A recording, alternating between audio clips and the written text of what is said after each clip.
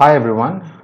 In this video, I would like to talk about jump servers or management servers, or some people call it admin servers.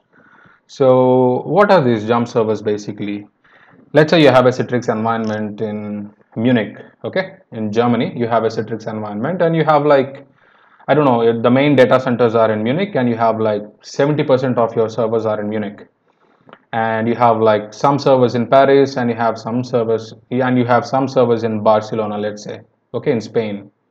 Okay, so what you have to do is, first of all, in order to get access to the servers to Paris or Barcelona, okay, you need to connect to the jump servers which are in Munich, because most of your admin servers are in Munich. It's the client infrastructure, the main data center location. So you need to connect to this server first through a portal, through a Citrix portal. You connect and you log in and you see the icon and you click on it and you get the admin server first, or jump server. Once you open the once you log into that particular machine, from there you can RDP to a server which is in Paris, or you can RDP to a server which is in Barcelona. Okay, so this is the jump server concept.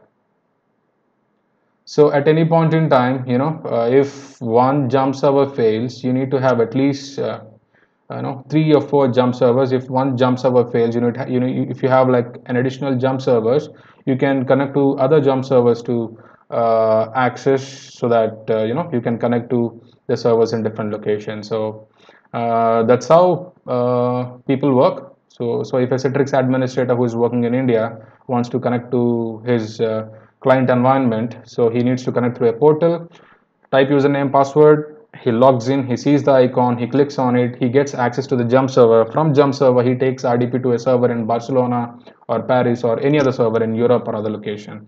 Okay, I hope you find this information helpful. If you have any questions, you can always leave a comment. Thank you.